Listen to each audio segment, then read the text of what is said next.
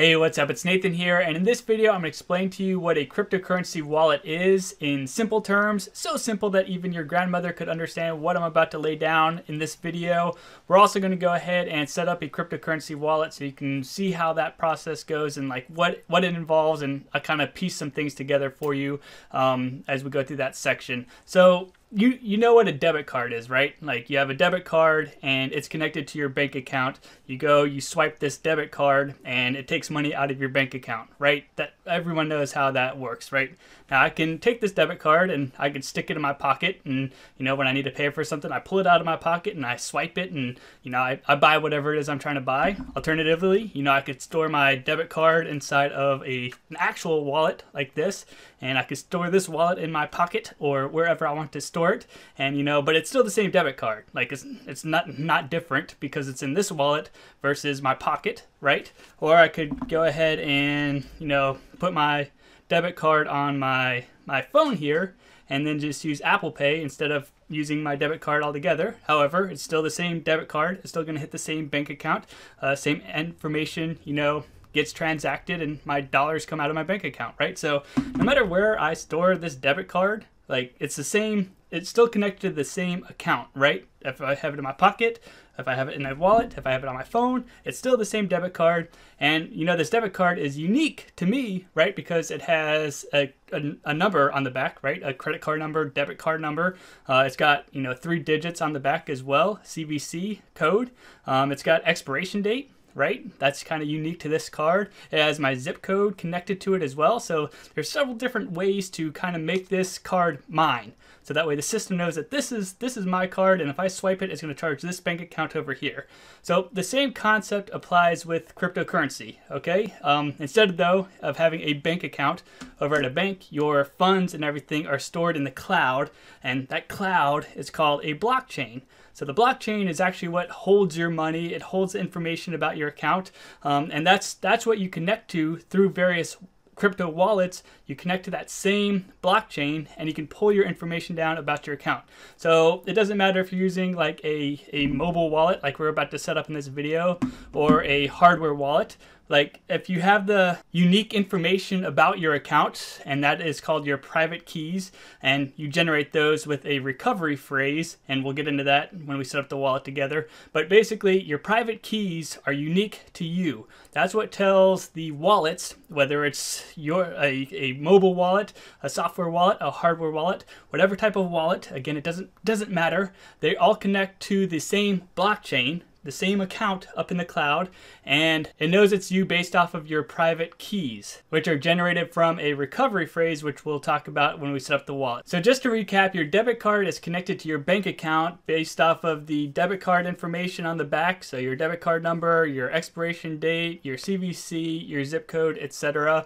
Whereas with crypto, your banking information, your crypto information is stored on the blockchain, and that's connected to you based off of your private keys. So just like you never want to give out your credit card information, you never want to give out your private key information, okay? It's the same type of concept. And so hopefully that helps you understand the big picture. Now we're going to head over to my mobile device here and set up a wallet together. Alrighty, so as I just explained, I can put this debit card, anywhere. It still contains the same information. I could put it in my pocket, I could put it in a wallet, I could store it on my iPhone. It doesn't matter, it's the same information. It still connects to the same bank account.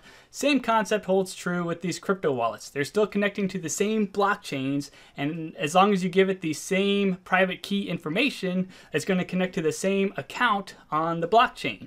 So it doesn't really matter what wallet you use. They all connect to the same blockchain, and if you give it the right account information, it's going to connect to that account. So that gives you a lot of options, and I'm going to walk you through my preferred wallet. But other wallets have different options. They integrate with different platforms, and like, for example, some integrate with decentralized exchanges where you can go ahead and swap currencies. Others integrate with gambling websites if you're interested in that. So there's a bunch of different options out here. The main point is it doesn't really matter because they all connect to the same blockchains. So you can use different wallets to access the same exact account. That's what I'm trying to say here. Now, just a few. There's Coinbase wallet here. Coming on down here, there's Exodus wallet, which is quite popular. They got some cool apps going on here. Coming on down here, there's Trust Wallet, which is the one we're going to be using in this video. I like this one because you can connect to multiple wallets very easily, as I'll show you in this video, but the Trust Wallet is my preferred one, and if you're just getting started here, that's what I recommend going with. Atomic Wallet's also pretty popular, and so on. So there's a whole bunch of different wallets. You can go ahead and try them out. Now, of course, I do recommend doing some research on these wallets, because if they contain malware or have like a bug in them or something like that, somebody could get your private key information, and therefore they would have access to your cryptocurrency account and they could drain your funds. So you wanted to choose a wallet here that is well established, reputable, etc. Trust Wallet is that, Coinbase Wallet is that, and Exodus Wallet is also very good. Like, I would not scroll to the bottom here and pick one random wallet out, because who knows, it's not worth the risk. Because if someone gets a hold of your private keys, they can access your entire cryptocurrency account, and you definitely don't want that to happen. So go with the reputable brand. Again, I use Trust, so we're going to plug into it real quick. And so here we are inside of the Trust Wallet, and probably the first thing you need to go ahead and do is connect to a blockchain with private keys, and or create a new wallet, and you can do that easily within this Trust Wallet app. So to do it, I'm going to go to Settings down here in the bottom right hand corner. And what we want to go ahead and do is click on Wallets here. And you can see that I have multiple wallets connected to my Trust Wallet currently. On my main wallet here, which was generated by the Trust Wallet platform here. I also have a Coinbase wallet, and I've connected it to this Trust Wallet.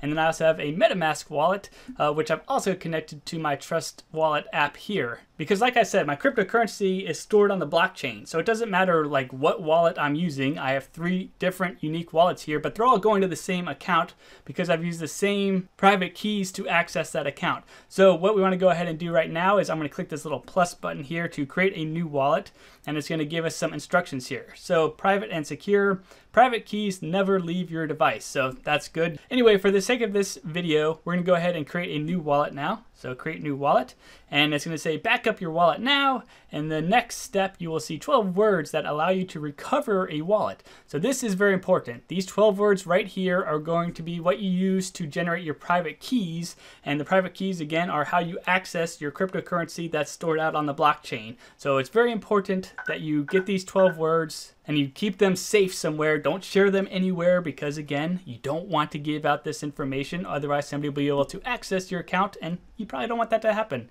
So we'll go ahead and understand that if I lose the recovery words, I will not be able to access my wallet. Okay, so here we go. Here is our recovery phrase. So write down or copy these words in the right order and save them somewhere safe. So here are the 12 words that I have, and I'll have most of them blurred out because even though this is a demonstration purposes and I'll delete this wallet afterwards, I just don't want it getting out, right? Good practice. But anyway, you'll have these 12 words, write them down with pen, paper, go lock them in a safe somewhere. You don't want anybody getting hold of them, because again, you get these out, somebody gets hold of them, they can access your currency. So do not share this, do not give this to anybody. This is private information.